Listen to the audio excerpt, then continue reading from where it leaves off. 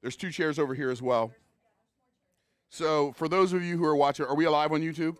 For those of you who are watching on YouTube, we're having a Bible study here at our office. And we've got a decent-sized studio, but we had I had an event yesterday, and I invited some folks to come, and they did. And then the folks who come regularly invited some folks, and so we got a lot of folks here, which is good. So give yourselves a hand for being here. Make some noise, make some noise, make some noise. So I don't know how many people we have in here, but a good amount, and I'm glad you are here. So last week we talked about productivity hacks for 2023, and then their productivity hacks from Genesis 1. We're going to pick up where we left off, and like I was just thinking about what I'm going to share today, and got chills, like the hair stood up on my arm. Now it's doing it again. Just thinking about what I'm going to share today, because it'll help you become so productive, and not just productive and unfulfilled, but productive and fulfilled, right? It's really interesting how, as human beings, it's just part of the nature of being a human being, we like to feel like we're right? And so what we'll do is we'll look at people who are different than us and look at the good aspects of our lives and think, well, if they were more like us, they'd have what we have, right? Or we look at people who are more fulfilled than us, and then we think, yeah, they have that, but they don't have what we have, right? And so, but if you understand that life is not a competition, right? And in fact, if you really understand that life is not a competition, you understand it at the highest level, you will understand not only is life not a competition, but in life you have no competition. Because God uniquely created you to do the thing that you are the only person in human history who can do that thing. Now that's pretty stinking amazing cool, right? So we were looking at Genesis chapter 1 last week. We ended up just talking about the fact that it says in Genesis chapter 1 verse 5, it says in the evening and the morning were the first day, right? We talked about the fact that it said the evening and the morning were the first day, not the morning and the evening, and that's important. So there are no wasted words, there are no wasted syllables, there are no wasted punctuations in Scripture. Everything matters, right? And they're not really punctuations, like a jot and a tittle are really like nakud. They're the marks that you put on the Hebrew alphabet, so because there are no vowels, so you know what vowel sound to make, right? But anyway, there are no wasted jots or tittles. There are no wasted accents. So everything matters. And if you understand that everything matters and you allow your curiosity to wake up, what will happen is you'll read something like the evening and the morning were the first day, and then your brain will say, well, why does that matter, right? In fact, you've heard me say this before, Genesis 1:1 is about God created the heaven and the earth, and Genesis 1 is about God creating the heavens and the earth. And Genesis 1:1 says, in the beginning, God created the heavens and the earth. Well, my question, like as I study the Bible for a long time, has been, well, that's pretty amazing. So why is he going into all this detail? Because Genesis chapter 1 could have been chapter 1, verse 1, and he could have just gone on to chapter 2. But he started going into all this detail, and he started going into all this detail because God, we saw last week that God is creative, and therefore it's his nature to create. That's why he created the heaven and the earth, because it's his nature to create. And then we saw that, and then we saw, okay, the first thing he tells about him is that he's creative. The first thing he tells about us is that he created us in his image, and he created us to create. So if you think about the fact that he created us to create, and he made us to make stuff, that's pretty amazing. That's pretty cool, right? And so I see Genesis chapter 1 from verse 2 and following as God showing us the process of creation so we can pattern, everybody say pattern. We can pattern the things we create based on his creative process, right? So when you read the Bible, if you don't read it from a religious lens, if you read it from a practical lens and you start looking and stop looking for religion and start looking for principles and promises and precepts and practices and patterns and prophecies and prayers, and what'll happen is y'all just come on in. Somebody on my team will find a chair for you somewhere, somehow, some way. So you're fine. You can walk across because you're not walking in front of the camera. It's okay. So when you understand that, you start looking for the patterns. Why? Because if you can look for the pattern and you can find the pattern, that tells you how you can create something new based on an old pattern. Like a seamstress, okay? A seamstress or a tailor, what they will do is they will make a pattern and then they will cut out the material to match the pattern. Are y'all tracking? So a blueprint for a house is a pattern. Well, the Bible is filled with patterns that show us how to make and create things. And so we looked last week at, intention, and then we looked at disruption following intention, and then we looked at inspiration, and then we looked at illumination, and then segmentation to completion. And we talked about how it said the evening and morning were the first day, which show the Hebrew calendar starts at night. The Hebrew day starts at night, right? This is fascinating side note that somebody might be interested in. Like, there's no possible way that Jesus could have been crucified on a Friday, like they talk about Good Friday. Like, there are not 3 days between Friday and Sunday, right? So it's not possible. So Good Friday is it's the thing people do, but it's not biblical, right? Because there's no way Christ, if you say, okay, Friday, Saturday, Sunday, well, that's 3 days, but it's not 3 nights. Friday night, Saturday night, that's only 2 nights. So if you understand that the day starts at night, you would understand that Christ was probably crucified on a Friday, on a Wednesday, and died Wednesday evening. So Wednesday night, Thursday night, Friday night, because Shabbat ends on Saturday night. So when Shabbat ends on Saturday night, that's the beginning of Sunday. So a lot of people don't, it's an aside. You say, why are you talking about that right now? Because the evening and the morning were the first day. And that's an aside that most people don't think about when they're actually reading and studying the Bible, right? So, but that's not the significance of the evening and the morning being the first day. We talked about segmentation to completion. God didn't save any of day one's work for day 2. But the thing that I didn't say last week about the evening and the morning being the first day, and then the evening and the morning being the second day, and the evening and the morning, the thing I didn't say last week, the reason it's important that the evening and the morning are the first day and the evening and the morning are the second day, because in God's economy, things always go from darkness to light, not from light to darkness. Okay? And so that's important for us to understand. That's why it's so important that the day starts at night. Not just so I can prepare for tomorrow tonight, but also because in God's economy, things always go from worse to better, because that's how God operates, right? God's going to turn your night into day, and Satan wants to turn your day into night. Okay, anyway, so, okay, I'm gonna pump the brakes a little bit, because I got to slow down. Because I got really, really excited when I knew what I was going to share this morning, and I'm thinking about it right now, and the hair stand up on my arms. And so I was thinking, productivity is really important to being successful in life. We have to produce, right? We have to become productive. And what's really cool, I taught in my class the last 2 days, Monday and Tuesday, I taught a concept that I learned last year. It was one of my biggest takeaways from 2022. And that is Price's Law. And so Price's Law states that 50% of the production of any domain is produced by the square root of the domain. Right, so what does that mean? That means, okay, for instance, it's really fascinating if you start with small numbers, right? Because 2 times 2 is 4, so the square root of 4 is 2, right? So 2 times 2 is 4. Okay, cool. Which means 50% of the production, if you have 4 salespeople, 50% of the production of that sales team is going to be done by 50%. Well, that seems to make sense. But when you take 3 times 3, now it changes. Because 3 times 3 is 9. So the square root of 9 is 3. So now, if you have 9 salespeople, the production of that sales organization is going to be produced by 3 people. 50% of the production of that sales organization is going to be produced by 30% of the people, or 33% of the people. Wait a minute. So the bigger the organization gets, the smaller the productive units get. By the way, this is some of the best news in the world for people who want to be successful. I'll tell you why in a minute. So if you take 5 times 5, right, or 4 times 4 is 16. So if you have 16, the square root of 16 is 4, which means if you have 16 salespeople, half of the production is going to be produced by 4 people, right? And then the numbers keep getting bigger. If you go to 5, it's 25, and now 5 people are producing half of the results.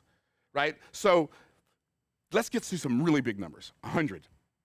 The square root of 100 is 10. So if you have 100 salespeople, 50% of the sales are going to be produced by 10 salespeople. So 90% of the people split the other 50%. And by the way, it's not just true with people, and it's not just true with sales. It's literally a natural law. If you have 9 tomato plants, 3 of the tomato plants will produce half the tomatoes of your garden.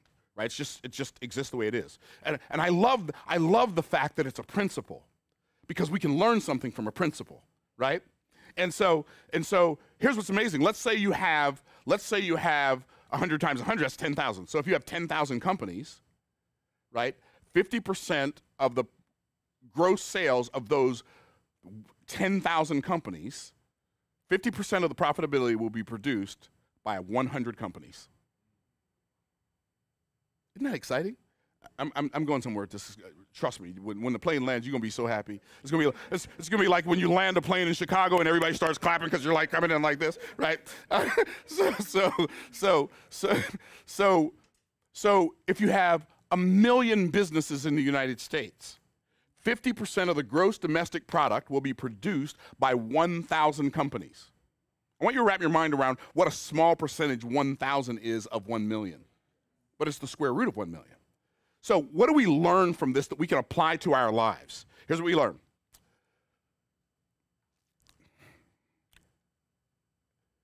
Excellence scales incrementally. I'm going to say it again slower. Excellence scales incrementally, but mediocrity scales exponentially. Mediocrity, being average, is large scale. So a lot of people say, well, I'm going to solve income inequality, but the only problem you can't, because Price's law says that most people don't care enough to be something. They don't care enough to do something. They don't care enough to do more than average. The percentage of people that care enough to become more than average, do more than average, have more than average, gets smaller and smaller as the numbers of people get larger and larger. So excellence scales incrementally, and mediocrity scales exponentially. Now, which means we now have a choice. Like, I don't have to be a victim of circumstance because there's almost no competition at the elite level.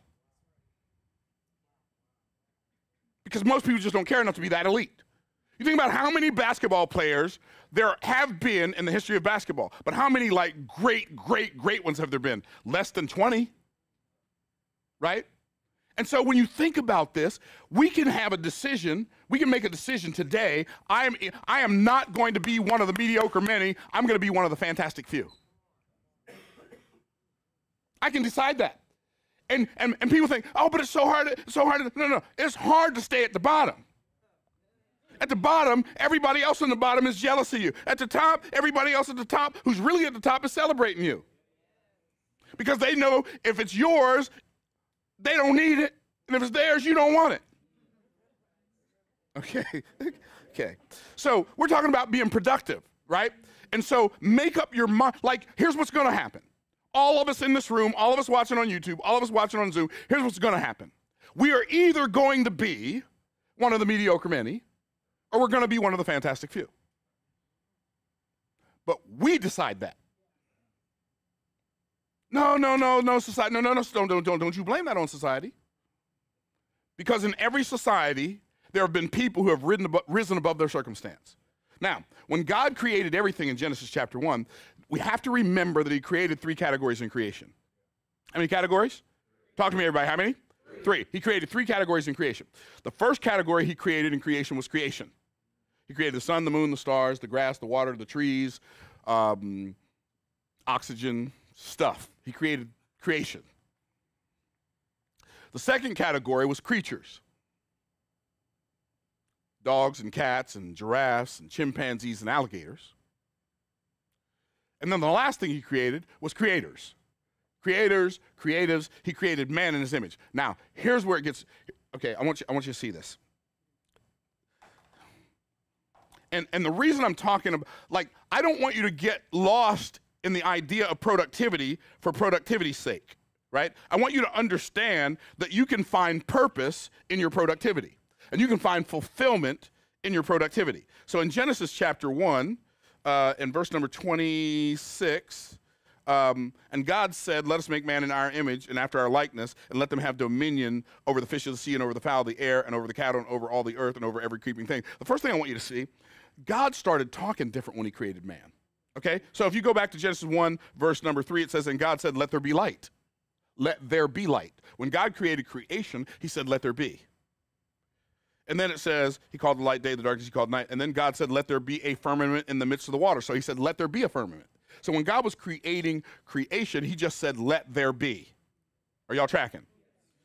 But when God started creating, and God called the firmament heaven, okay, verse number 11, and God said, let the earth bring forth. So when God started creating, I'm kind of getting ahead of what I'm going to teach probably next week, but after God created the earth, he set up this concept called delegation.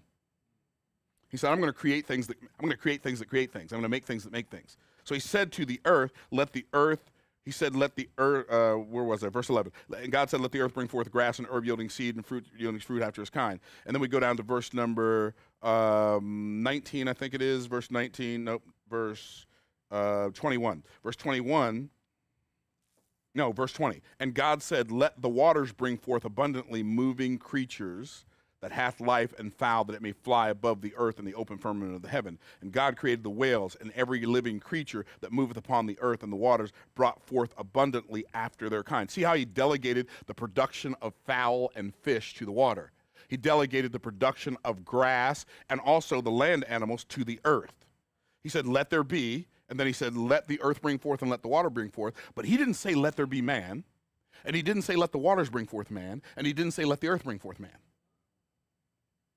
Are y'all tracking? Okay. Just want to make sure we're on the same page.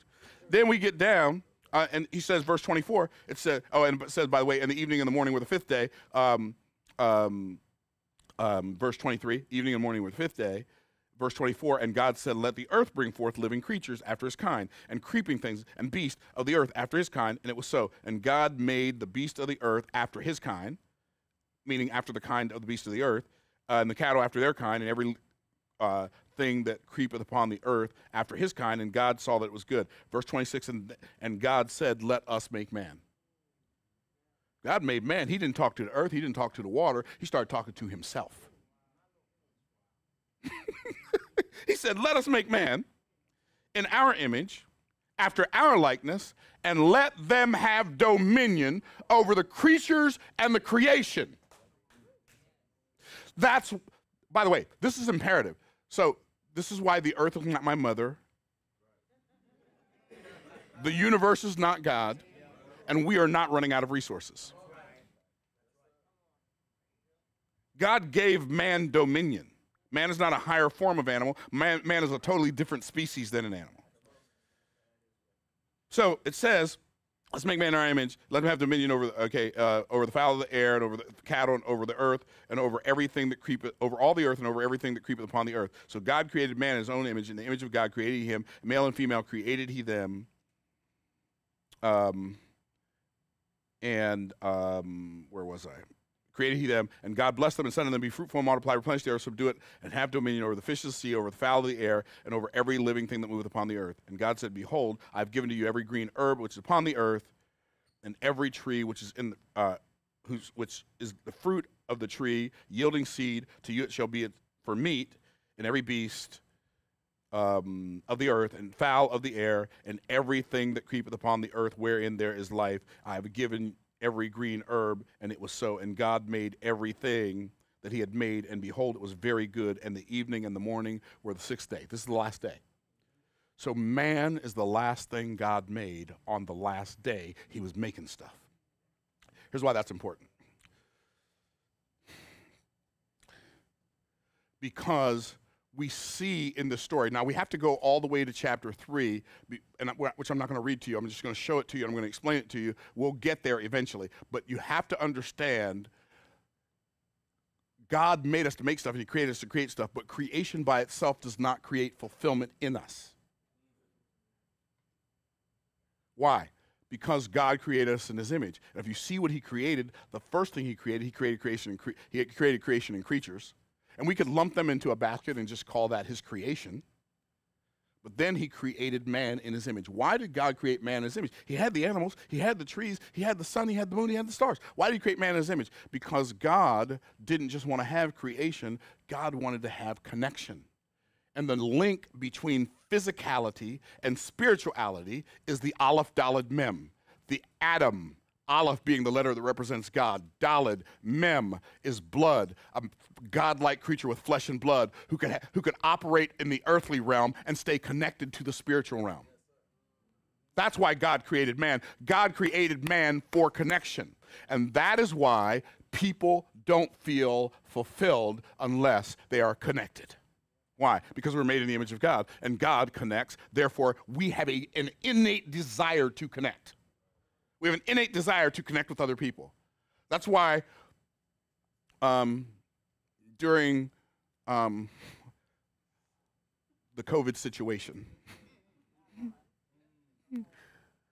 people felt so sad, angry, because they forced people to stay separate from one another. Because it's easier to create indoctrination in isolation than it is in connection. And so it's really fascinating when you wrap your mind around the idea that God made us for connection. You'll see why in a minute. And then man rejected God's love, truth, and abundance in Genesis chapter 3 and listened to his enemy. It's amazing how self-destructive we can be as human beings, isn't it? And man severed the connection that God created us for. And we severed the connection via sin. And guess what happened? Adam and Eve, what did they do after they sinned? They made themselves aprons and hid themselves amongst the trees of the garden. They made aprons out of leaves. They sewed fig leaves together and made themselves aprons. What did God do?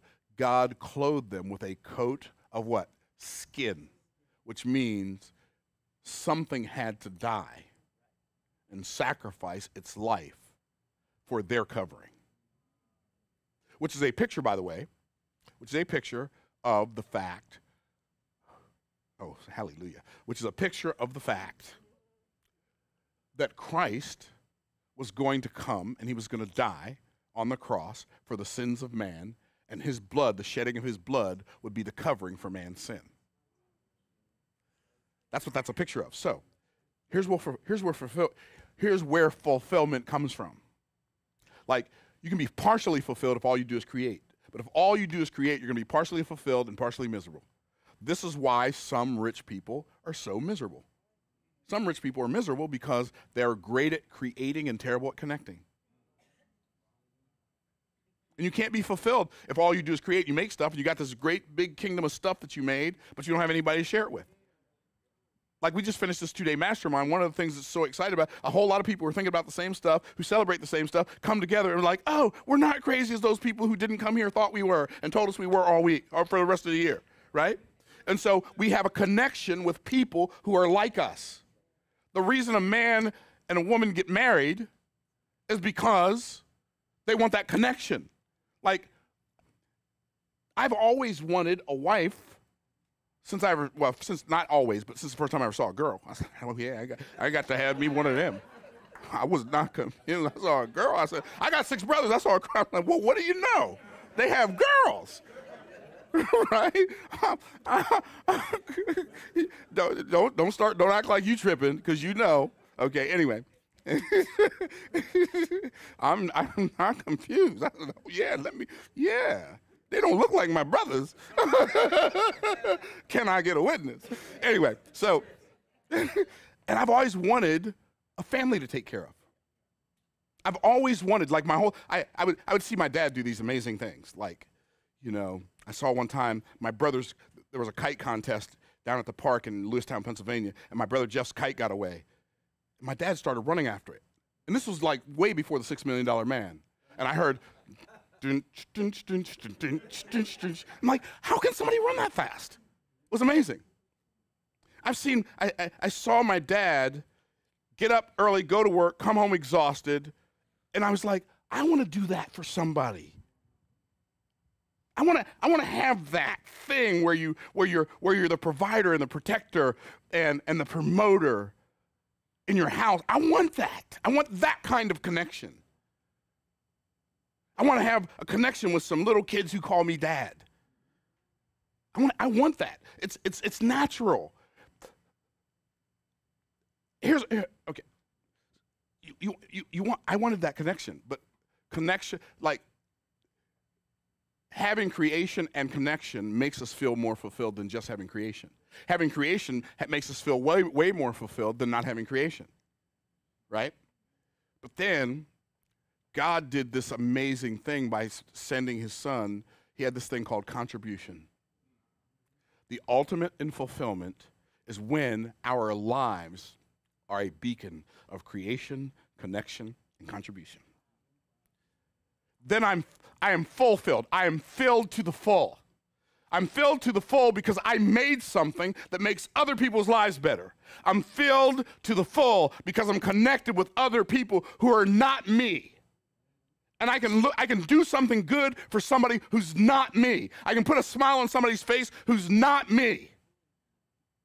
And that makes me feel connected. And then I can contribute to somebody who's not me. And it makes me feel so fulfilled. Here's what's really interesting. Creation, God, it's really interesting. You ever think about this? An animal never, like a horse never got together with another horse and said, you know what? Why don't we invent a wheel and maybe put a box on it, call it a trailer? They never thought about it. But see, God installed something in us he didn't install in animals. You know what he installed in us? Like from the factory. It's this thing called curiosity. And curiosity, like creation, satisfies curiosity. That's why we make stuff. We look at something and say, well, that's okay, but what if we added this? Well, what if we added that? But what if we added this and that? What if we added this and that and this? Oh my goodness, that would be amazing, right? And what happens? So now we create this thing so that the thing that took us 5 hours the last time we did it, it only takes us 1 hour when we do it this time, and we're like, that was amazing. When I think about the fact that when people used to go from the East Coast to the West Coast in a wagon train, and it would only take them 3 to 6 months, to me that's like, why do you want to get over there so bad? You don't even know it's over there.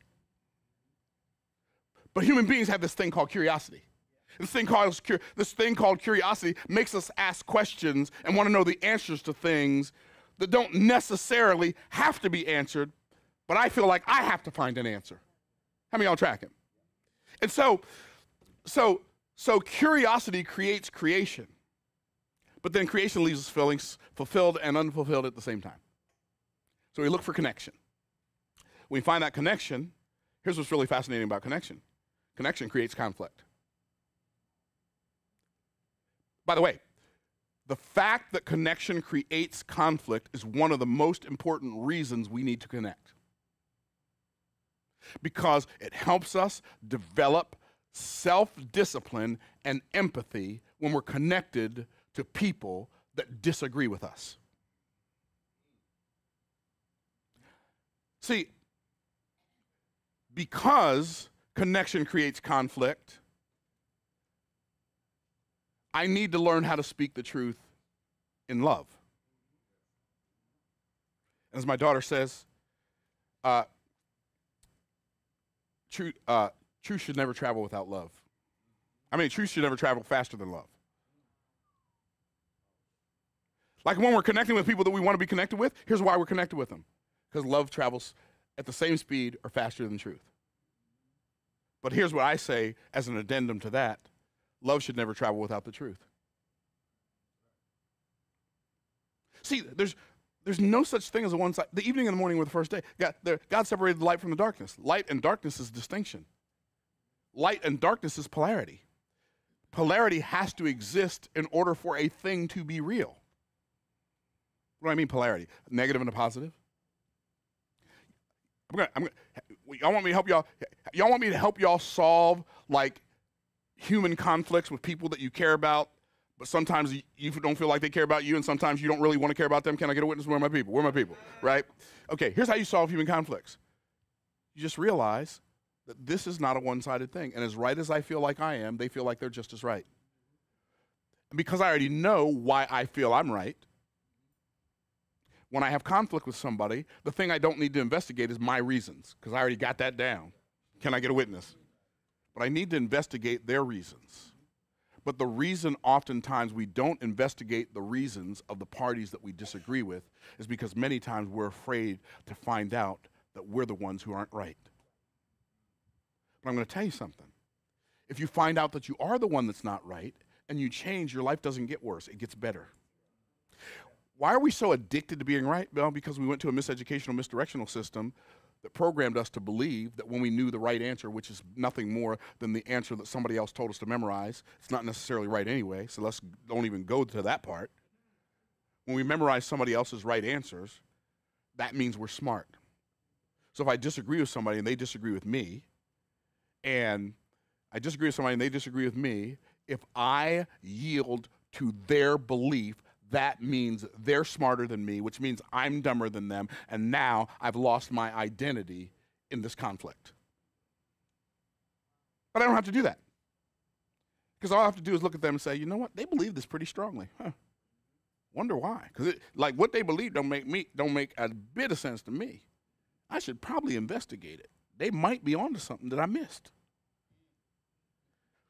I did a video one time I did an Instagram live one time. I said, called "Anytime Anybody Ever Disagrees with Me, I Am Right 100% of the Time." It was great. Okay, so okay, and so people are like, "Wait, what? Anytime anybody disagrees with me about anything, I'm right 100% of the time." Here's what I'm right about. I'm right about the fact there's a 50% chance they could be right, and there's a 50% chance I could be right. And if I'm right, I'm going to stand my ground. And if they're right, I want to know so I can change. And here's the problem with the world we live in today. We live in a world where people hold things to be true that they are afraid to find out is a lie. I wish I had some helping hand. Oh, Lord. So connection creates conflict, but the character that you develop that is like Christ is the character to have a conversation, a civil conversation with somebody you disagree with, and openly and honestly examine their argument. It'll change your life. And then if you still believe they're wrong, then here's what you can do. You can just agree to disagree and still be friends. And people who can't agree to disagree and be friends, there's something missing. Something, as my dad would say, something in the milk ain't clean. And so what we have to do is we have to understand that you're not going to feel fulfilled without connection. And if you have connection, that connection is going to create conflict. Connections stir up conflicts. My brother Mark's back there, right there. There's my brother Mark right there, my baby brother. We don't always agree, but we always love each other. My wife and I have been married for 37 and a half years, 38 years, something like that. We don't always agree, but we always love each other. My daughter is a grown woman. I hope she's watching right now. My daughter's a grown woman. She couldn't wait to let me know that. I'm going to be in so much trouble if she sees this. We don't always agree, but we always love each other. My son is a grown man. We don't always agree, but we always love each other. I promise you, if we would fall more in love with truth than we are with being right, it would eliminate and eradicate a lot of our conflicts. And then contribution. Contribution is such a beautiful thing. It's when you do something for somebody that they either could have done for themselves or couldn't have done for themselves, but you feel better because you contributed to the embetterment of another human being. That's why we give charity, which, by the way, I never refer to as giving back. I hate that phrase. I'm just giving back. I'm not giving anything back. I didn't get anything from it in the first place. I support charities that I've never received a thing from. I'm not giving back to them. I'm just giving to them.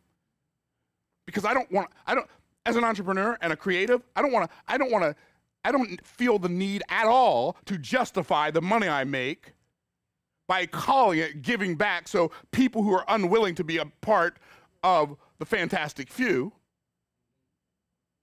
don't hate me. Well, if you're going to hate me, just hate on a brother. I got broad shoulders. I can handle it, baby. I don't want you to hate me, but I can handle it. I don't go along to get along. I ain't running for office. That's why I don't do political correctness. I don't do politics at all. I ain't interested. It's all smoke and mirrors anyway, but don't even get me started on that old conversation. I don't do it. I'm not going to say, like, if you ask me a question, you better want my answer. Because I ain't fixing to give you somebody else's. Right? And so when I contribute to something, when I contribute to someone, I'm not giving something back to them. I'm just giving something to them. It's charity. It's a contribution. And I'm doing it because I want to make another human being's life better. I'm not giving them anything back. And I'm not going to justify the money I make so people who are unwilling to go make that amount of money can feel better about me. Feel how you feel, baby. It's really fascinating. I said this in my mastermind the other day. Isn't it interesting how people who are unwilling to go and create wealth know what the people who have created wealth should go do with it? You know all the people we should give it to.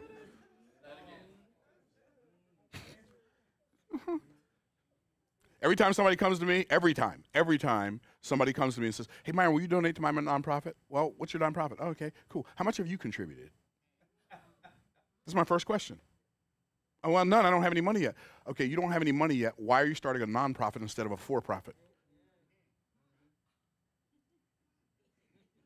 You want to build a nonprofit? I'm going to tell you the best way to build a nonprofit that you can raise unlimited amounts of money for. Y'all ready? Here it is. Go create wealth, become the first major contributor to your nonprofit, and then have a party or a dinner, invite all your rich friends, and then raise money for your nonprofit and tell them how much you gave. Oh, that old dog will hunt. See, we live in a society where we've forgotten, like, that truth is actually something that exists because everybody's walking around talking about your truth, my truth, his truth, her truth. There's no such thing as his truth and her truth and my truth and your truth. There's just the truth, and anything that ain't the truth is a lie. Let's just call it what it is. Well, Myron, there's no such thing as an absolute. Are you absolutely sure about that?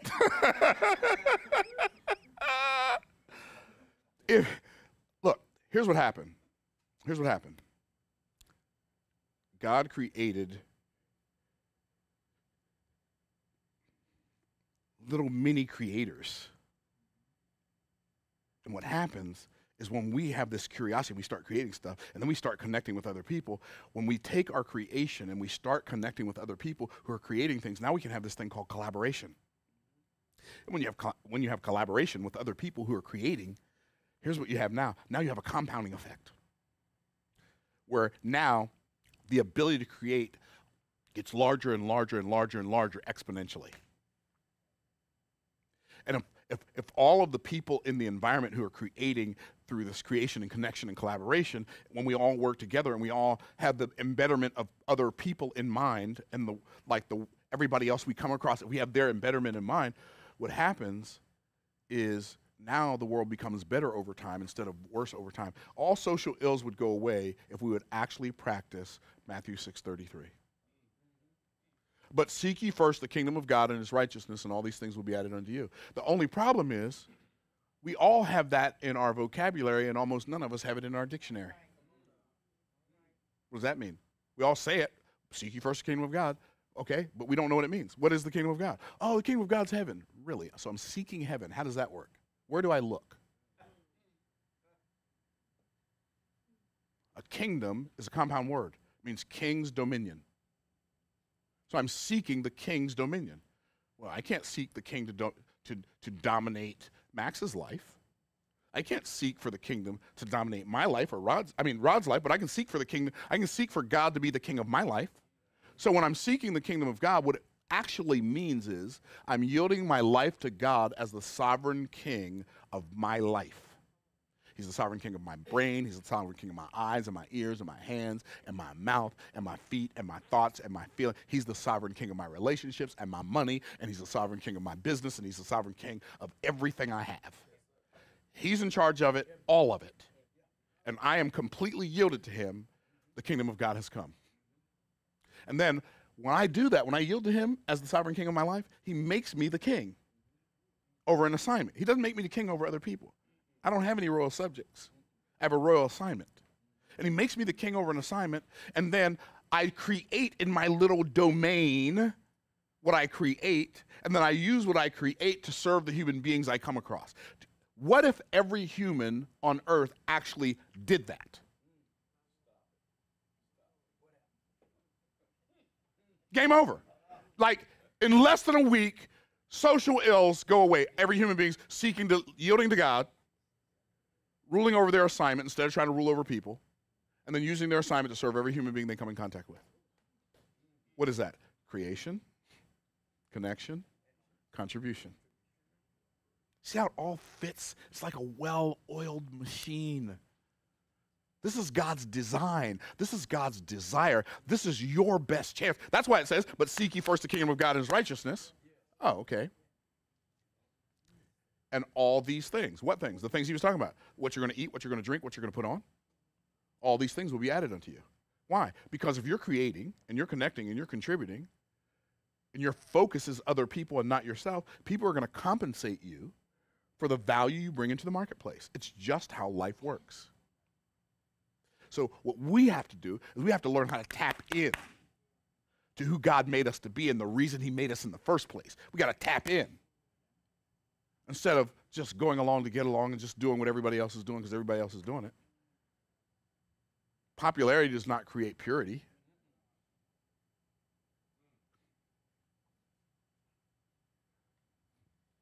The sky is no less blue because the blind man cannot see it. So let's just go ahead and decide. You know, I can yield day by day, moment by moment. Seek ye first the kingdom of God. The scripture, by the way, tells us what the kingdom of God is. It tells us what the kingdom of God is not, and it tells us what the kingdom of God is over in Romans chapter 14. It says, the kingdom of God is not meat and drink. Why does it say the kingdom of God is not meat and drink? Because there's nothing more essential to physicality than meat and drink. There's nothing physical more essential to physicality than meat and drink. Are y'all tracking? So he's saying the kingdom of God is not physical. So stop looking for something physical. The kingdom of God is not meat and drink, but it's what? It's righteousness, peace, and joy in the Holy Ghost. Now, what does that even mean? Okay? The kingdom of God. We're talking about kingdom. So we're talking about God ruling over something. So the kingdom of God is righteousness, peace, and joy in the Holy Ghost. So righteousness is when I am yielded to God and he rules over my example. I exemplify righteousness, God, not because you're watching, not because my wife is watching, not because my kids are watching, but because God's watching. I yield my life to God as sovereign king of my life because he rules over my example. Peace, what's peace? That's when God rules over my experience. That's when I can stand in a sea of humanity who's bowing down to falsehood and declare, I am not bowing down regardless of what you do. That's when I can run towards the giant that everybody else is running from. Because I have peace, because I'm more aware of the God that's bigger than the giant than I am the giant that's bigger than me. And I can stand when everybody bows, and I can run towards when everybody else is running away. Why? Because God rules over my experience, and I have peace. And then it says, joy in the Holy Ghost. What's that? That's God ruling over my expression.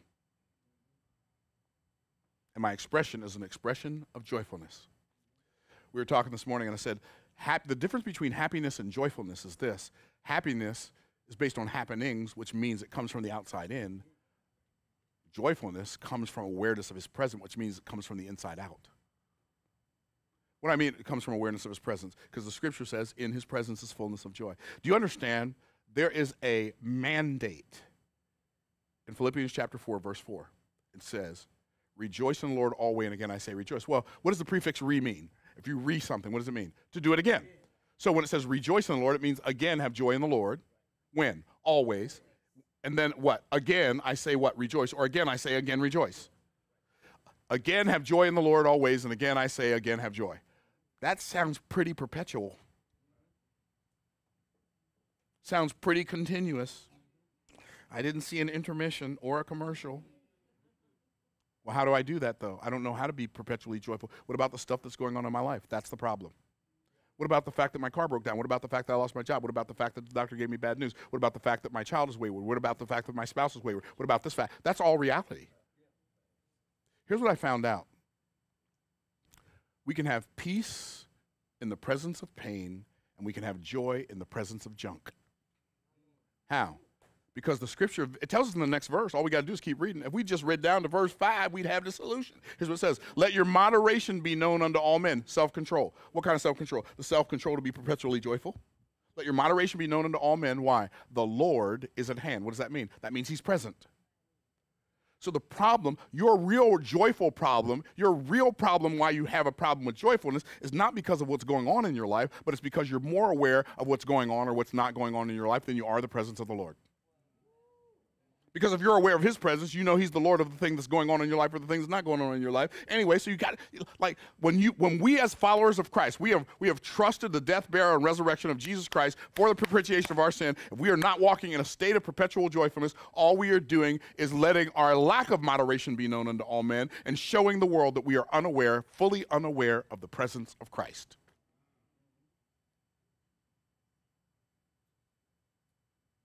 So, creation is stirred up by our curiosity. Connection stirs up conflict. And contribution stirs up a contrast. And here's the contrast. The people who can serve the people who can't. The people who love the people who hate. The people who have give to the people who don't have. And if we can live our lives being productive enough to create, connect, and contribute, we can change the world. Isn't God's word awesome? Stuff is in the book of Genesis, y'all. The first book in the Bible. If you don't make it to Exodus now, you're going to be okay, baby. I appreciate y'all so much. I appreciate y'all on YouTube. I appreciate y'all on Zoom. I appreciate the folks in the room. I have ranted for long enough. And I got another class I got to teach in 12 minutes. So like the video, comment, subscribe, share, notification bell, any other YouTube-y thing that you can think of that I forgot to say, do that too. And by the grace of God, we will look forward to seeing you next Wednesday. All right, bye for now.